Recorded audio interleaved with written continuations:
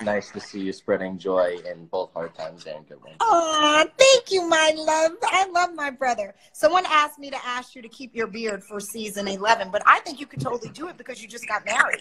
I'm not allowed to. Who said? John. Listen, let me tell you something, JW. We in hard times, okay? You care about a beard? I'm just kidding. He's married now. It's what happens when you get married. That's what I'm saying. I think coming back and it being like a storyline would be so fun. Right. You know?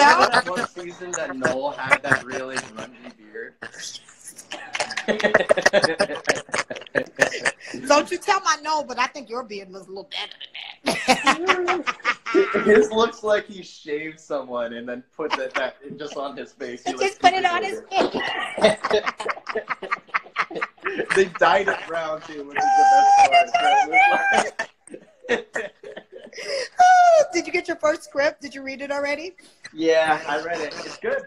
I think it's a nice opening. It's so weird that all this happened and we were 2 days away from starting. I know. It was just such a weird timing. I know. Yeah, for those who don't know who are watching, we were about to start filming, and now we've been delayed a few weeks at least, and we'll see how it goes, obviously.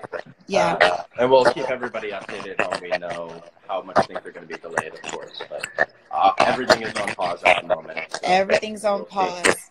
But we're going to resume. We're going to come back bigger and better and more loving than ever. That's what my prayer is. You know, God, universe, whatever anybody believes in, for me is God. But like, it's that we all are taking this pause break to reconnect.